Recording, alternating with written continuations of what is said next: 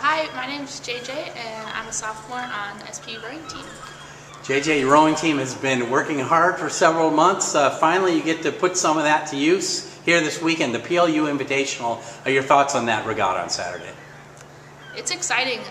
Last year when we competed in this race, we didn't compete directly side by side with Western, but this year it's our first race and we're going up against our rivals, so it's pretty exciting and there's a lot riding on it. You have had some competitions more scrimmage-like, including a few weeks ago against Gonzaga out in Lake Union. Boy, that was a lot of racing, shorter than the 2,000 meters, some different lengths and all, but a really hectic schedule. How did you survive that? Yeah, it was hard. Definitely a lot of hours spent in the training room, taking care of our backs, and it was a really good experience though because we got to do pieces that felt like a 2,000 meters, but many of them, and also shorter distances, and practice really the higher rates and getting that speed that we hadn't really tapped into yet. And what will be the difference, say, when you say a 1,000-yard piece or 1,000-meter piece that's half of the 2,000 length you row? How does that differ in your rowing versus going the full 2,000? Kind of depends. You know, we can pretend to race it like the beginning 1,000 of a 2,000, so we do a start and then a settle, and we don't really sprint at the end of it. Or if we're doing it just 1,000 meters all out, you do a start, you sprint the end, and you just go all out for the whole thing. Okay. This will be a hectic Saturday because the varsity that you row in will row twice. I think 2 hours separating the start times. How do you approach that when you know you have to go to the start line twice? It's all about compartmentalization in your head. Like, the first race is the only one that matters, especially since that's the one that we're going up against Western in. So I'm not even thinking about the second race yet. Like, this first race is everything, and then after that we'll kind of regroup and make a plan about what we want to do for the second race and go from there. SPU is coming off an outstanding season, finished 4th at Nationals last year at the NCAA Regatta. What kind of goals, or what is your approach to this season? Our big goal this year is #Podium 2020. So by that we mean that we want to be in the top 2 in the nation, and we want to get ourselves up on the podium, whether that's the 8 or the 4 or both, even better. But that's our goal this year. Last year at Nationals you rowed as a 2-seat in the 4. You're scheduled to go in the bow of the 8. First off, how is rowing different in a 4 versus an 8? 4 is generally feels heavier. You have less people, less oars moving through the water, and so in a 4, it's all about strength and grit.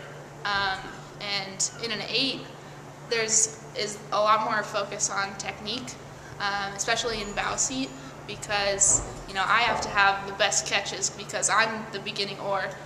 If I miss any water, or if I'm late at all, it kind of throws off the timing. Yeah. Do you like being in that position? In the 2, you're not in the center of the boat, but you have people surrounding you, rowers surrounding you. Do you enjoy that bow responsibility?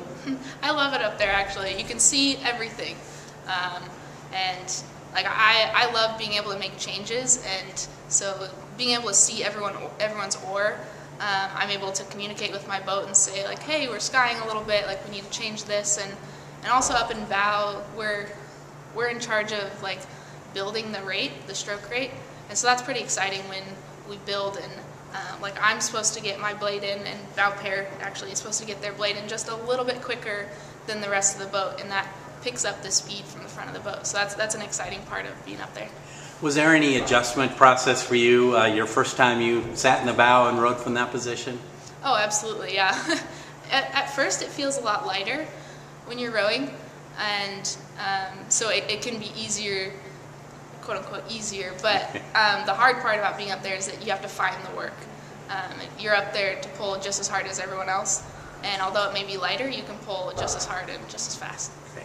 This is your second year of the program. Last year you were a true novice. Did you have any rowing experience prior to coming to SPU? I did not. And what was that process like, learning how to row from scratch? The coach described it as drinking from a fire hose, and I think that's pretty accurate.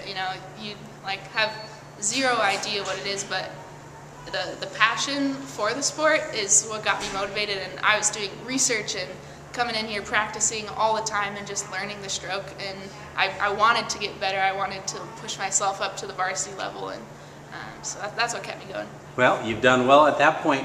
How is it different now that you have a year under your belt, experienced rower coming back this year? How is this year different for you? This year, honestly, has been kind of a surprise for me. Last year, for as far as like 2K goals, I had set myself a goal of where I wanted to be, and I didn't quite reach it by the end of the year. So coming into this year, I trained a lot over the summer, and I came back and I blew that goal out of the water, and now I'm 5 splits faster from where I ever thought I could be. And so that's exciting for me because, you know, last year I was still learning how to row and get faster and everything all at once, and now I'm just kind of focusing on getting faster and stronger. That's tremendous. A lot of returning rowers, a real veteran group, especially in that top boat. You've also added some real quality newcomers. Just what are your general thoughts about this new group of Falcon rowers? Oh yeah, they're awesome. I mean, it's fun to have novice energy, you know, because I remember being in their shoes not too long ago, and it's fun to like help them along the way and tell them tips that I learned that I wish I had known earlier. And yeah, they're pushing themselves farther than I did last year, so that's really exciting. You know, the whole program is taking steps up, and that's really exciting. Great. And real quickly to wrap up, let's just talk a little about yourself. First, tell us where you're from. I grew up in Burien, Washington, so close to here. For those not familiar with the Northwest, if you were to hop in a car at your home in Burien area, how long would it take you to drive to the SPU campus? Probably about 30 minutes, Perfect. Yeah. And why did you choose to come to Seattle Pacific? I love the Seattle area. I was kind of in between UW and SPU, and growing up in a small school, I really wanted like the more intimate atmosphere, and it's a very relational college. I didn't specifically come here for rowing, but the idea that I could be on a varsity team like this was really exciting to me, so it definitely helped me make that decision.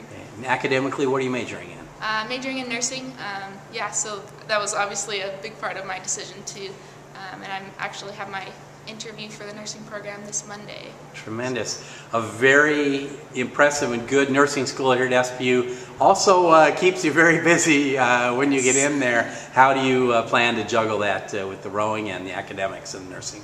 Our rowing team is really unique in that it allows you to participate in nursing and rowing. A lot of teams don't do that.